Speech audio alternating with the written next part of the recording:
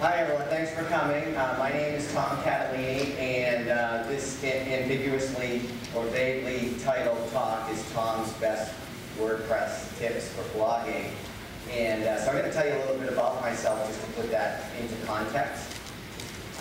I've been in the IT field for over 20 years, everything from kind of the help desk up to the executive level. So I've always been pretty technical, pretty involved in technology, and all the projects I've run usually have some sort of human element that is what is the difference between success and failure. And as technology has emerged over the years and over the decades for me, I've always been most interested in kind of what's leading, what's out front, and that's been many different things over the years. And in recent years, it's all had to do with social media, blogging, and things along those lines.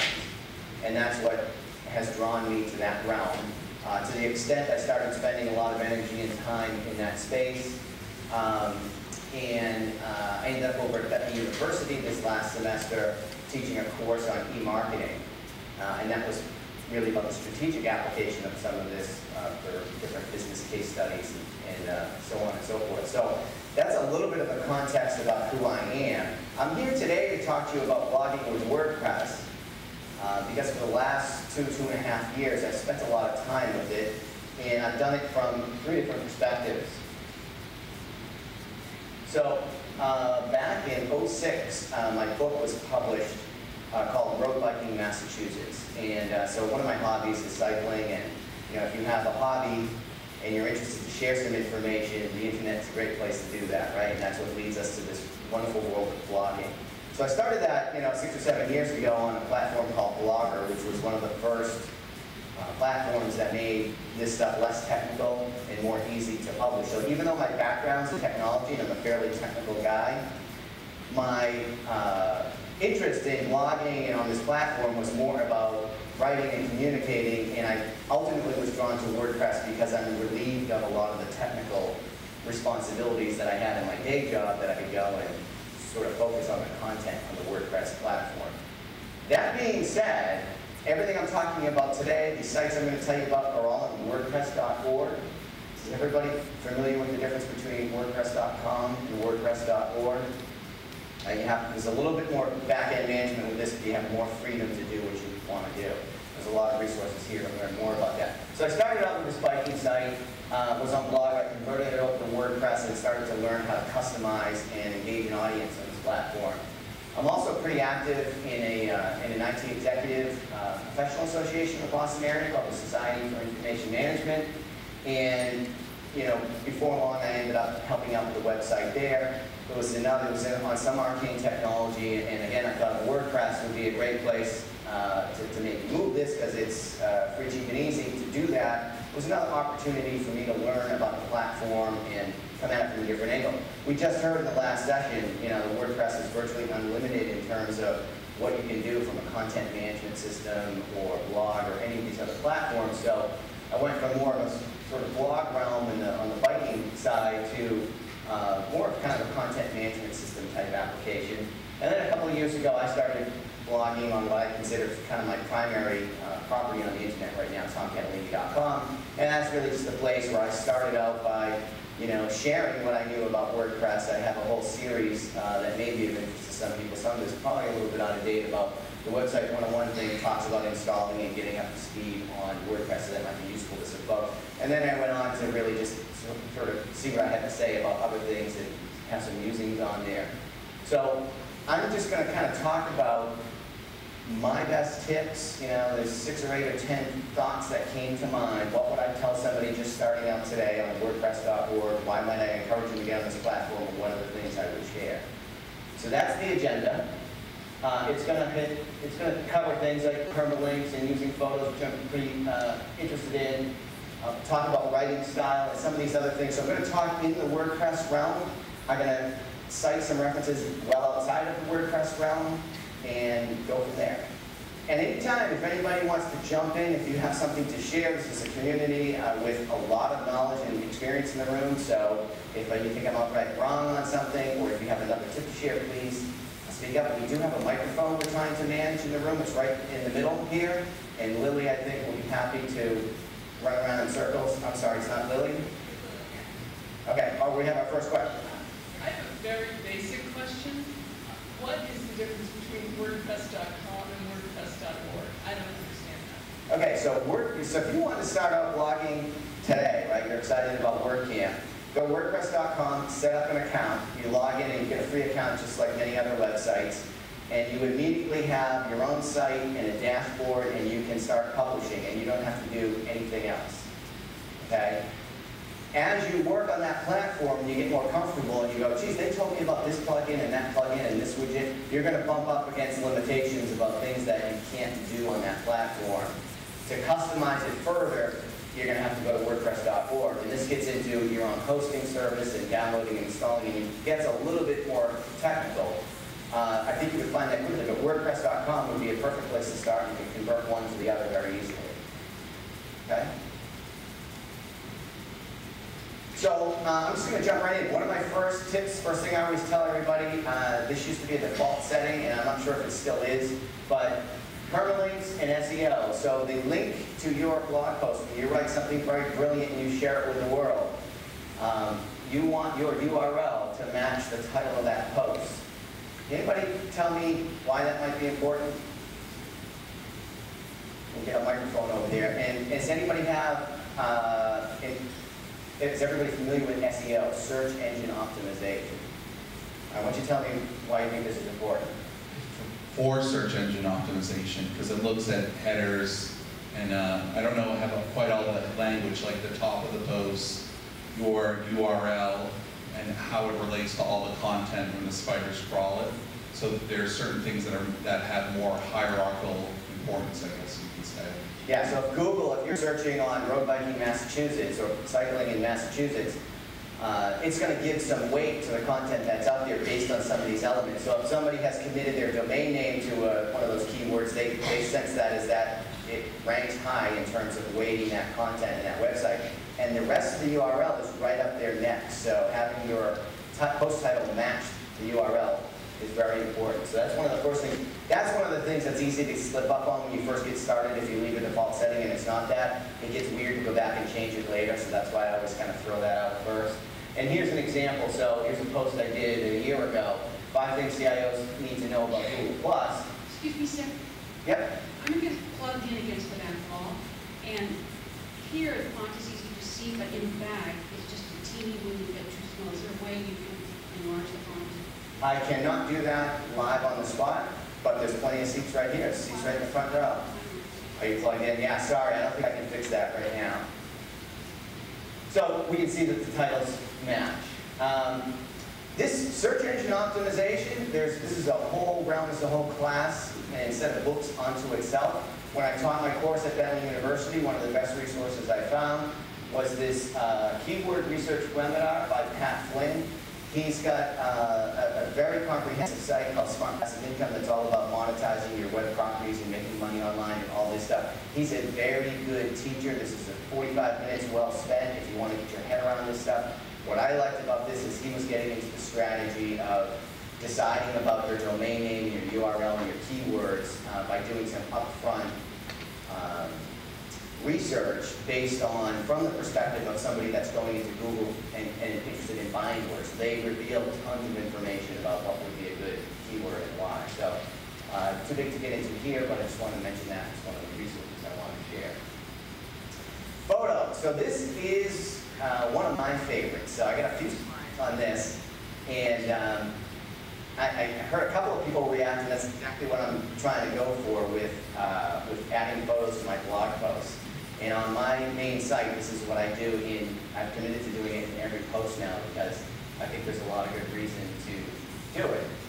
Photos, adding photo content to your regular blog post, if that's usually just a block of text, can really help grab attention. So here's a post about trust, and I think those people have to have a pretty decent arrangement about that. So I think it can grab your attention and draw you in.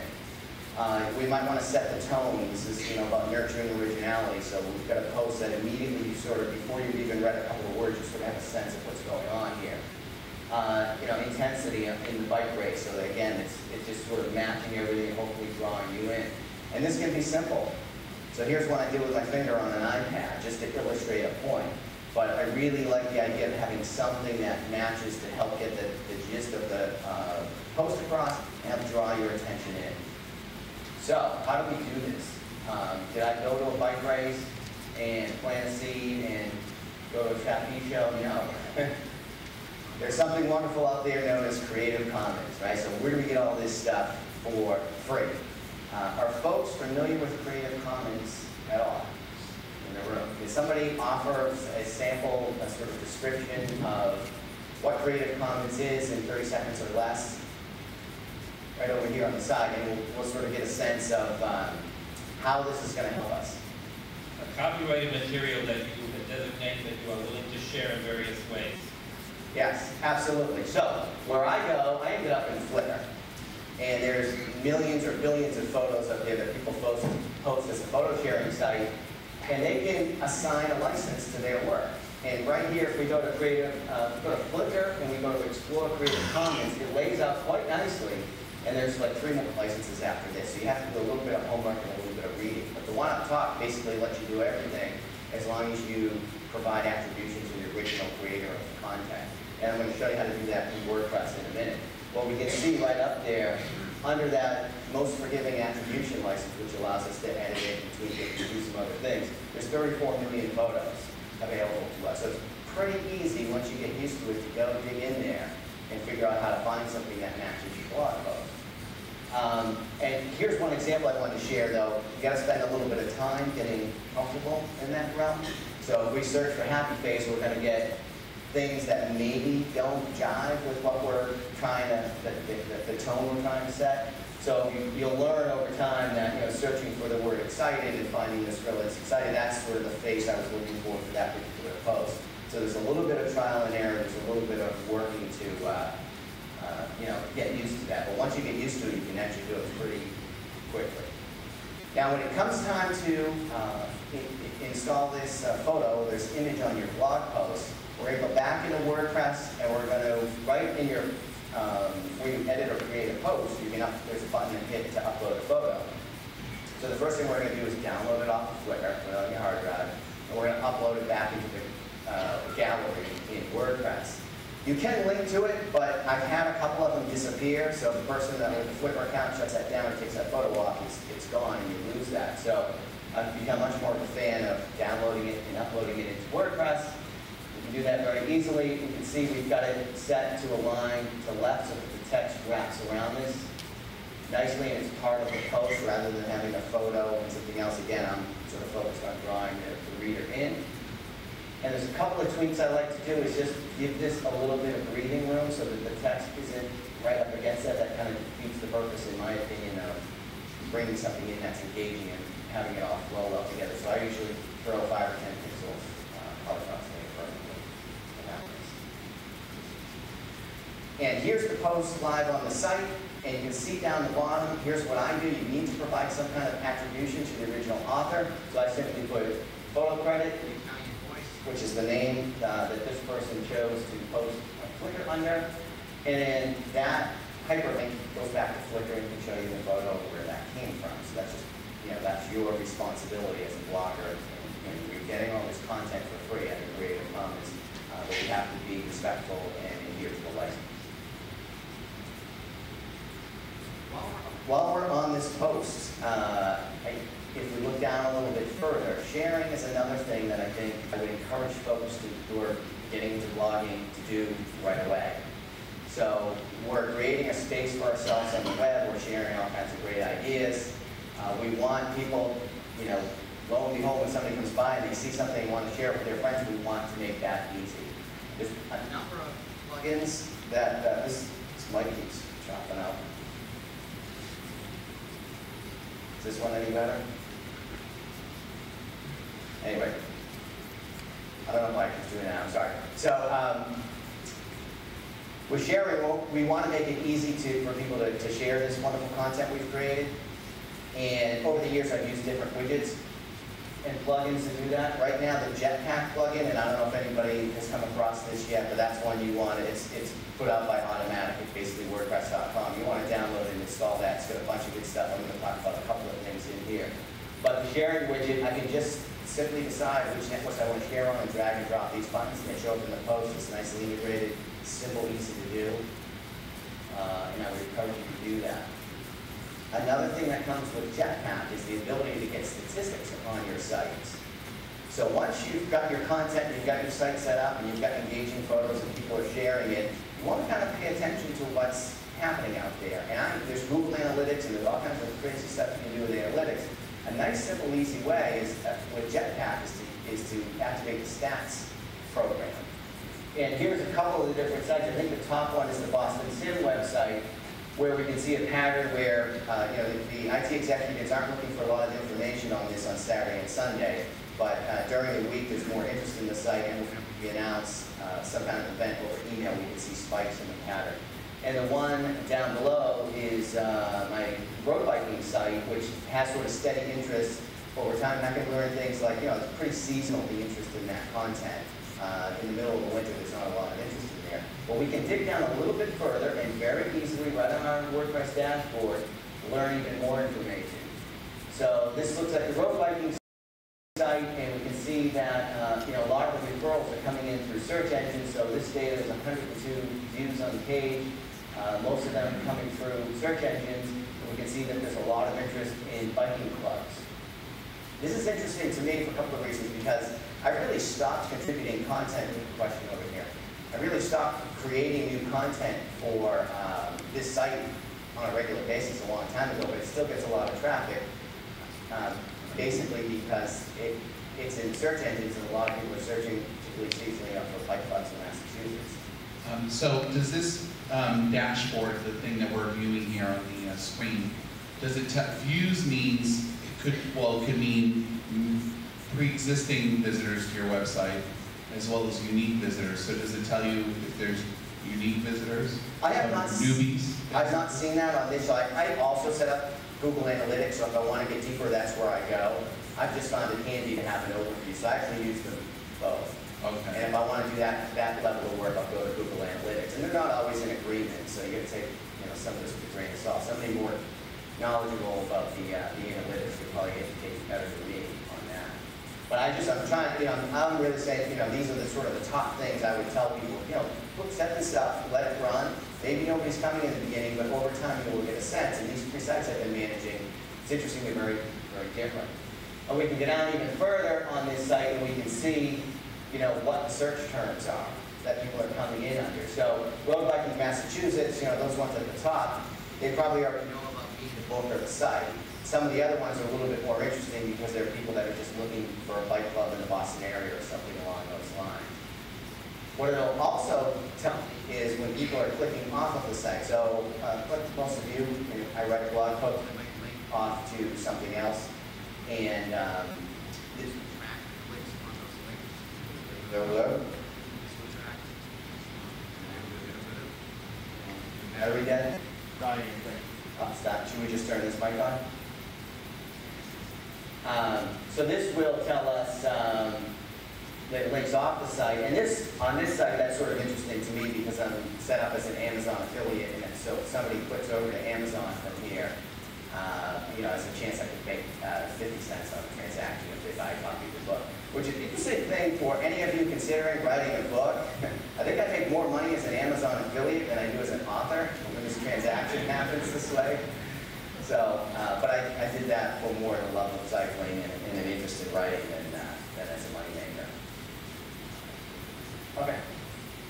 So to do this is again part of the Jetpack plugin that's available for free. I think you just have to do a little bit of setup, and you do have to have a WordPress.com account to manage this. So that's the link to get to the stats and some of the information. So, again, another good reason why you can easily start on WordPress.com if you want. Yeah. Twitter is a little bit different. We can share things out there. I like this idea of having it. Working on it. Okay. Hello. So I like this idea of making your content shareable, but I also, with Twitter in particular, I like the idea if I publish a blog post, it just automatically shows up on my Twitter account. And I've used different plugins for this over the years, but this one I like right now is the WP tweet button. It's a couple of things you can play around with the position in terms of where it shows up on your post. So I'm just playing around with. I think on some of them I have the tweet button show up before the post, and the rest of the sharing buttons down below. You can have it show up on your RSS feeds, things like that. And I can determine that I want to auto-tweet the post when it is created, and you have some other options there. So I find that just really a simple, easy concept to implement. I play with different plugins. Somebody else might have tips on other ones to consider. This one's working for me right now, so I've used that. So now I wanted to mention something about inviting people to subscribe to your blog or your web property. Because we've got some great content, people are sharing it, and maybe they're interested to the level where they want to make a stronger commitment to you, and they want to be in the loop anytime that you create something, because it's potentially wonderful stuff. Do folks in here, just by a show of hands, do you subscribe to blogs or websites through RSS? Okay. So I like that as a consumer as well. I can get all my stuff in one place, and I can participate in a lot of properties, and it's very easy to do. So we want to offer that to people on our blog, and that's built into WordPress. What I want to talk about here is maybe doing that over email and integrating it with FeedBurner. Is anybody familiar with FeedBurner? About a third of the audience there. Okay. So, and there's reasons why you want to do that. So, this is on my tomcatalini.com property. I've got an email address form in there, and I've played around with some different techniques here. This is on the Genesis theme that I use. This is a built-in widget that I can just drag over there. It's pretty easy to set up and integrates with FeedBurner. On the right, on the biking site, I've been playing around with this WP Super Pop-Up, which is the thing when one of the first 5 times you visit, on the first 5 times you visit the site, it just puts a pop-up in your face and asks for your email address. So it's a little bit more intrusive. So the one on the left is a little bit more of a subtle way to solicit subscriptions, and the other one's a little bit more in your face.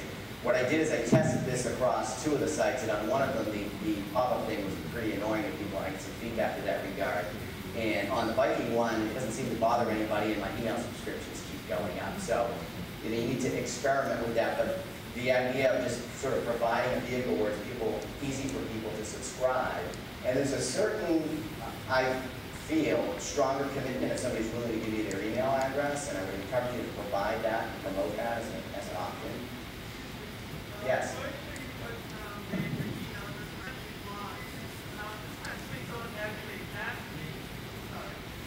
Where does actually put that email subscriber on your blog? Because I have 2 blogs, and this week one of the people was reading one of my blogs. They couldn't find the email subscriber on my blog. It's like lower down on the right side of the. So the one on the left, I have on the upper right, and I feel that that's a prominent but sort of understated place to put it. At least it's right there and people see it. On the biking one, I have that, but I also have this pop-up coming, so you really can't miss it. So yeah. I really don't like pop-ups. I don't want to use Yeah, them. what was fascinating, I don't like them either, but I tried this, and one audience did not like them clearly, and the other one didn't seem to mind. So it seems to be working to my advantage. And we've got some other comments along those lines. So other people have advice. Did that email pop-up register, I'm sorry, not the pop-up, the email registration box that you have there, is that part of a plugin, or is that? Yes, it's a plugin, so, and that's it right there, WP Super Pop-Up 0.9. The pop-up, right, but also the option on the left? Or the option on the left, if you're going to put FeedBurner into your site, it sort of depends what's happening with your theme. I've got this Genesis theme which had a widget built in to do that. You can also get a code snippet from FeedBurner. You can find plugins to do it. So it sort of depends, what your platform is. Got a comment right behind you. Maybe that's the answer. I read like a ton of blogs. That's actually how I learned this, by being an end user, just looking at what they do. Yeah, you and me both. So I know the space. So a couple things. If you have a pop-up, some of these pop-ups have music. It's annoying. Don't do it. Also, please, please, please give people a choice of both email and a cloud-based RSS feed reader like FeedBurner or FeedBlitz, not one or the other. Email is not dead.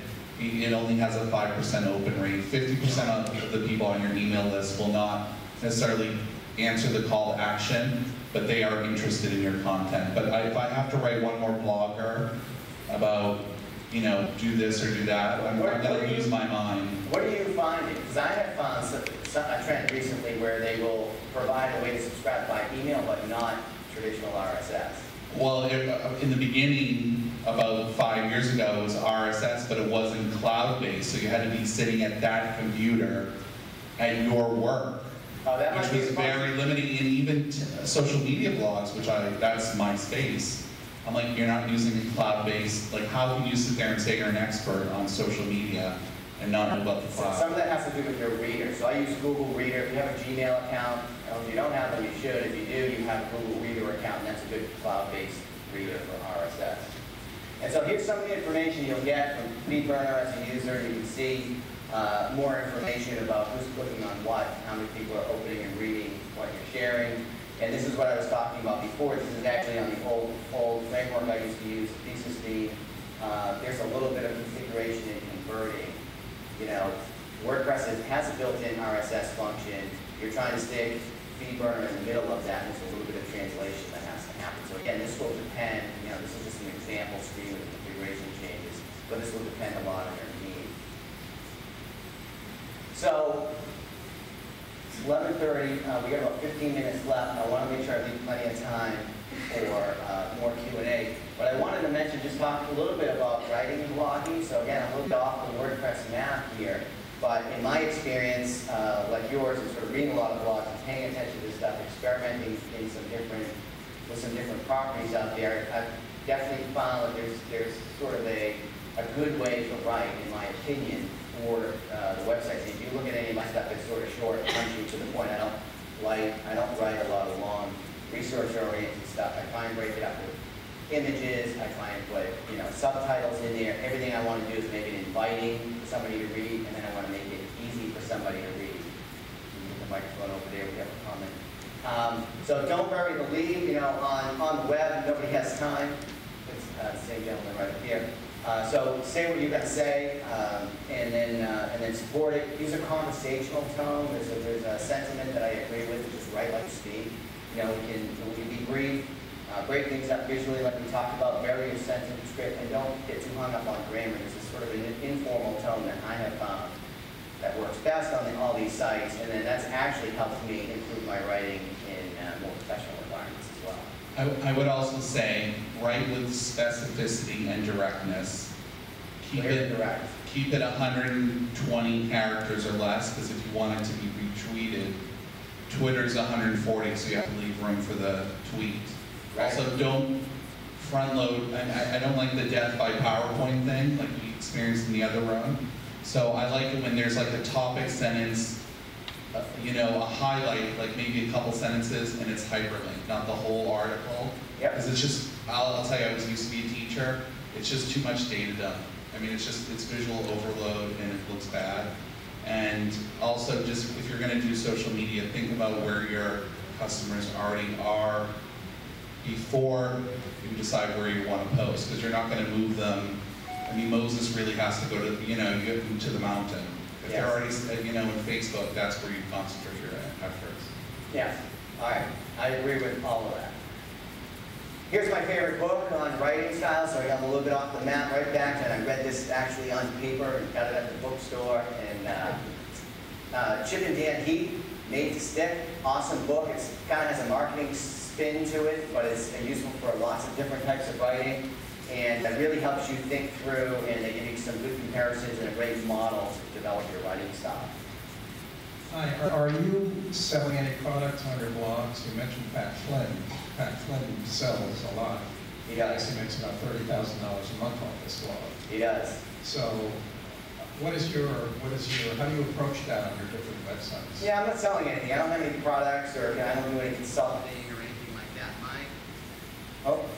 My blog, what I consider my main blog, is my just forum to share my ideas with the world, and really nothing else than that.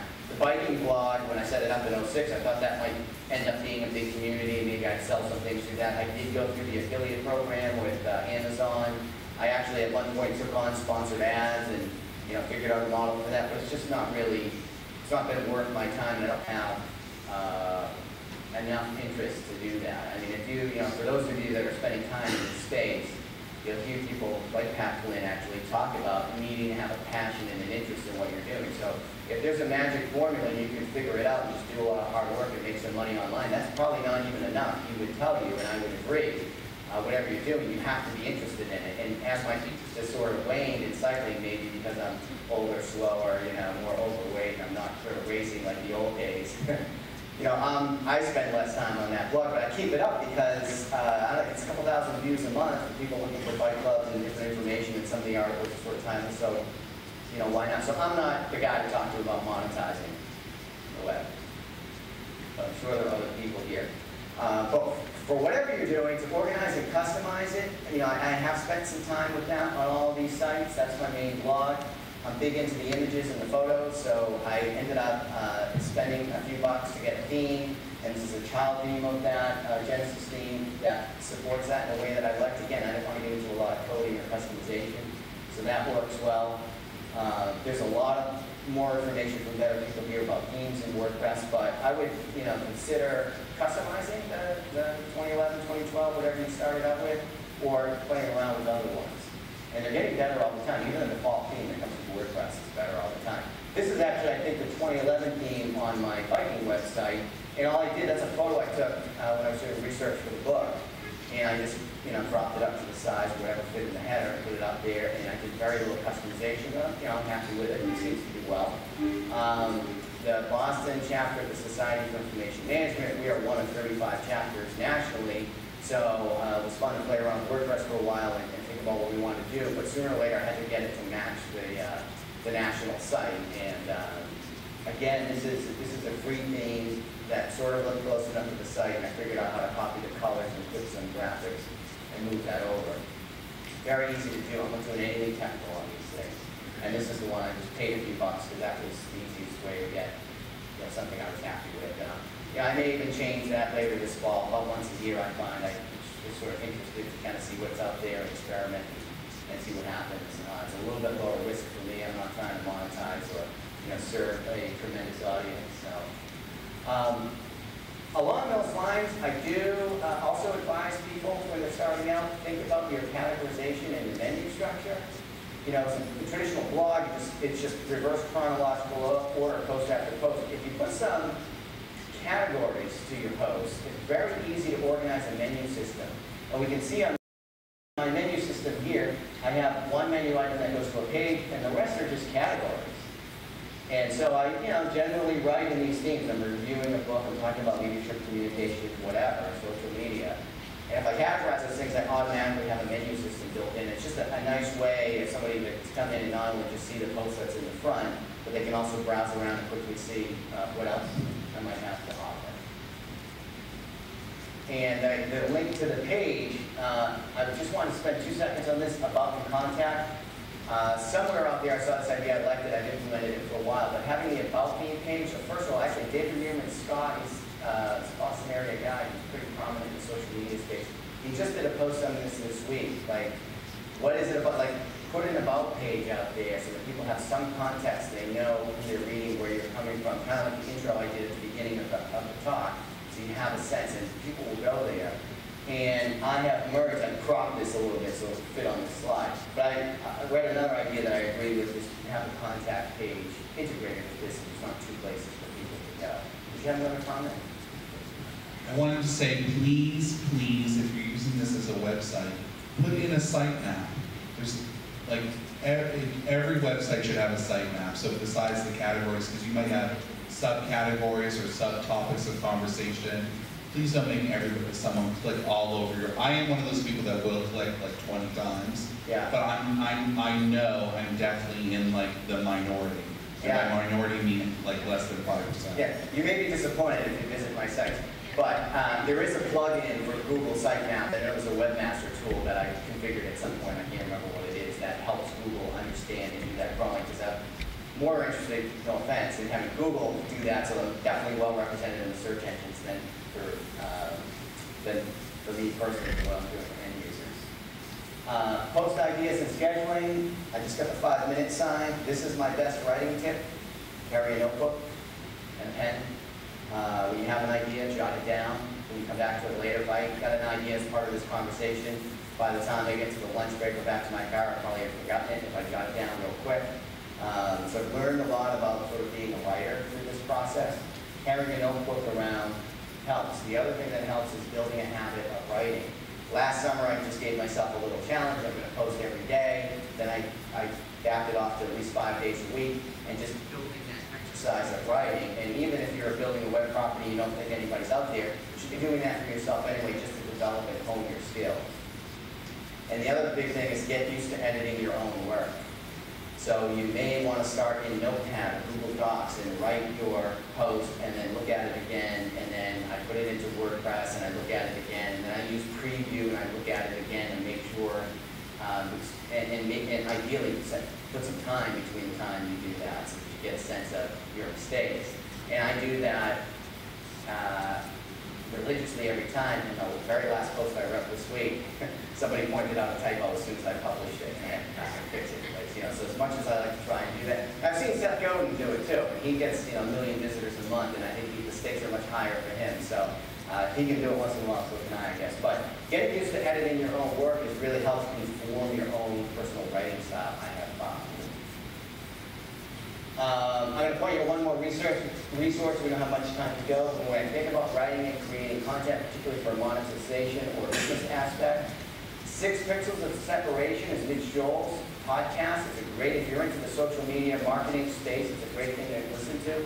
This came out last Christmas. I used it as a resource in my e-marketing course at Catalini University. It was one of the best things I thought I could share with the students, and I got a lot out of it. It's a great discussion on how to think about creating content, and then if you're in an organization, how to build a culture of creating content. A lot of great ideas. And this guy, Marcus Sheridan, is a hoot. He's got a great way of expressing a lot of complex stuff very simply and concisely. So I would suggest you to read that as well. And one of the other last tip I have here is on saving a draft and scheduling. When you sit down at WordPress, you don't have to hit publish all the time. You can save a draft, come back to it later. You can also schedule it for the future. So sometimes I might write a post in the evening and schedule it to go out in the morning because I think that's better, more consistent time to hit, or the time I want it to go on Twitter or whatever. And the last thing, I guess, is the community. So we're sitting right in the middle of the WordPress community here. WordCamp is an awesome resource for this. We've got folks who come at this from all kinds of angles, participating in the community. You're doing that already. There's also, if you live in the Boston area, there's a monthly WordPress meetup over at the Nerd Center that is just, it's like a mini WordCamp once a month. I totally encourage you to attend, and also there's tons of online resources. So we don't have much time. I'm standing between you and lunch now, but I'm happy to stick around and answer any questions you might have. We've got one right behind you. I just have a couple comments on the Jetpack stuff. Yes. The stats don't show the community stats. The person asked that. The Jetpack plugin, however, does have an email subscription built in, and in the future it will have a publicized option to auto post.